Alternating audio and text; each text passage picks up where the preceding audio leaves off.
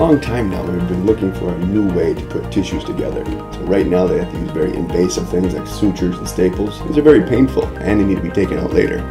So we've designed a new type of essentially a glue, and essentially you can smear it on the tissue, smear it on your skin, you can light activate it for about 30 seconds, and then it turns into a biorubber.